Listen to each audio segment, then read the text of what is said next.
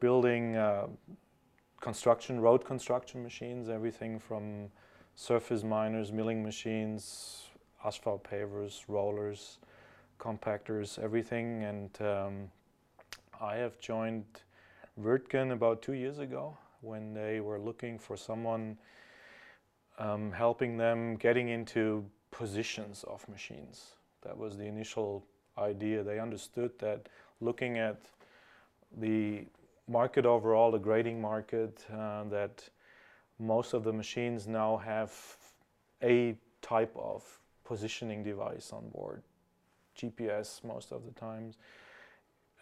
But I personally have worked with Wirtgen for a very long time on the concrete paver side. And we have a number of machines in the field, big mouth pavers on airports and big roads, which are 3D controlled with total station based systems. And one of my highlights there was the high-speed railway project in Germany, which was the first real official introduction of such a system into the market, with a very demanding job on the concrete railways. And the tolerances there were plus minus 1 millimeter on the finished concrete, which is extremely hard to get. And the reason why they were looking into 3D was simply because of it was a 110 kilometer long project, and the German railway developed some new algorithms to, have the comfort level really high, going really, really fast. So they developed algorithms to smooth all that, the transitioning from straights to curves and bridges and tunnels and uphill, downhill, all these things. And they figured if they would stake out string line to meet that requirement, it would be extremely difficult.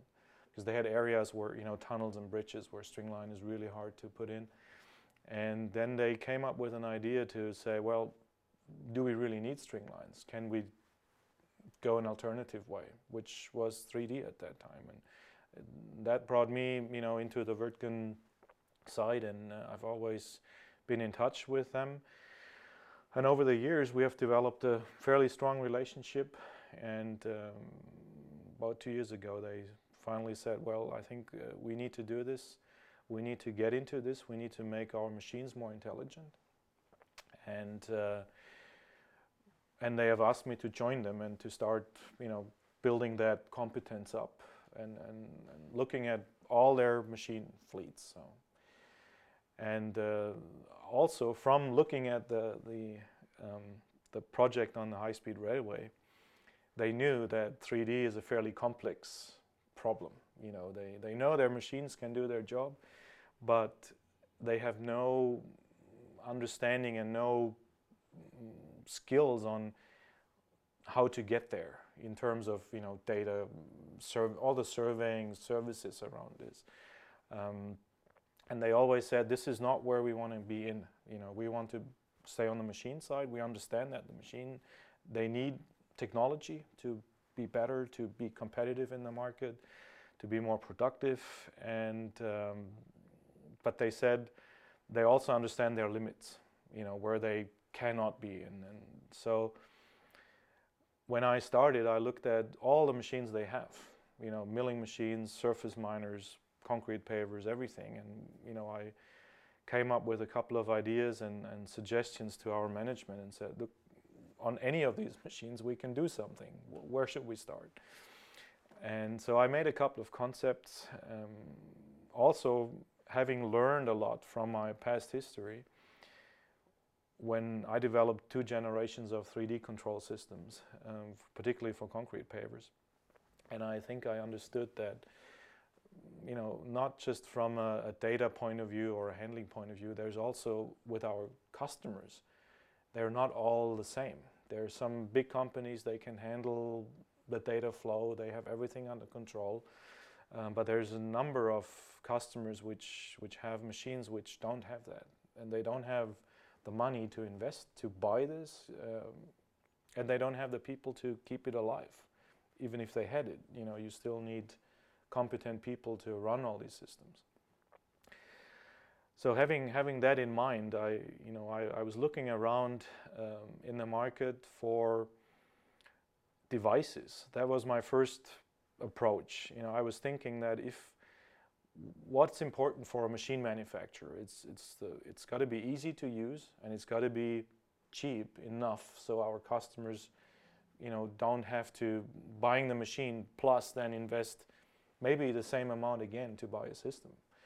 So I was looking around, particularly on the GPS side, to find out where is the edge right now. Where can we get in? I was particularly looking for low-cost GPS with the highest precision we could get. So I involved a couple of universities, manufacturers, and told them, look, this is my target. This is what I want to do. This is the machines we have, but I need a positioning system which is cheap enough and reliable enough to run this system. So I started with this, and I did a lot of testing and research back in the factory, and finally found a solution which is really, really nice, and which was on a price level where I was able to come up with a concept for a system which may be limited in functionality to a certain extent, but it's completely focused on a particular application. And that to a price level which doesn't hurt our customers. And this was the start of the concept of this autopilot development. And then once I kind of knew what the hardware concept was, I was thinking about the software side of things and how to build this into a product. And then I was looking for partners to help us doing this, which has worked out really great. But we have also, by doing this, we've made some strategic decisions internally to define which part of the system will be a core part of the system and of the Wirtgen technology, which parts can we outsource and have being done somewhere else. So the clear focus on it is to gain and to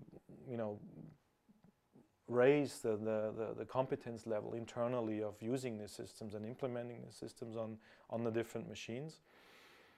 And this is the first approach to it. And we have particularly chosen this slip-form pavers, which we introduced in the US, or which we have introduced about a year ago, to help us selling these systems as a tool that is not existing in the market right now.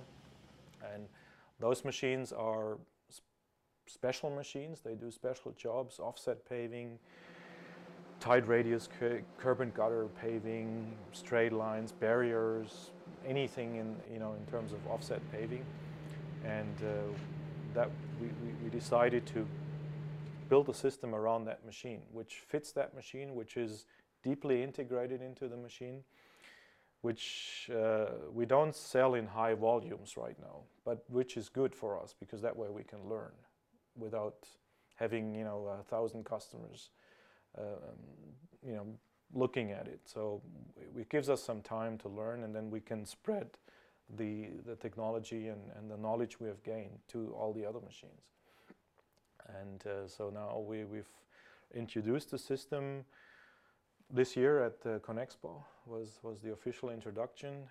We're still looking for contractors in a controlled way. We were not selling it in many units. We're still trying to learn and get feedback whenever we have the opportunity with customers.